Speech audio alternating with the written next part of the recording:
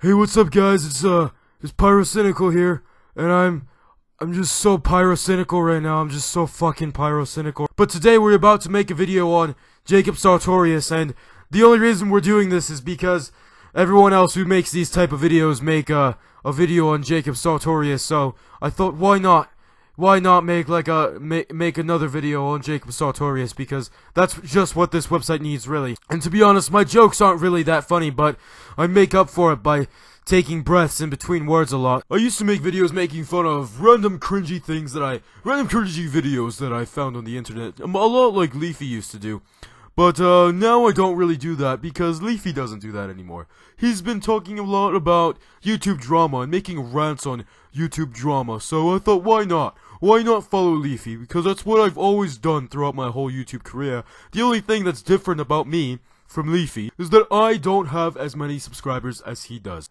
And I just wanted to let you guys know that wherever Leafy goes with his channel, you can bet your sweet ass that I will be right there behind him, licking up the crumbs that he leaves in his wake. And Keemstar, I just want to let you know that I love you.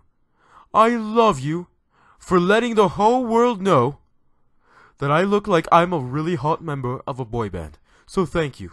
Thank you, Keemstar, for all that pussy. Someone just tweeted at me and told me that Leafy's making his first ever gay porno. Well, Leafy, I just want to let you know that my pants have been off for a long time. Hey guys, what's up? This is Wub. I just want to let you guys know that this is all satirical. There's no shade being thrown towards Pyrocynical. Not that it matters, because he's never going to see this fucking video.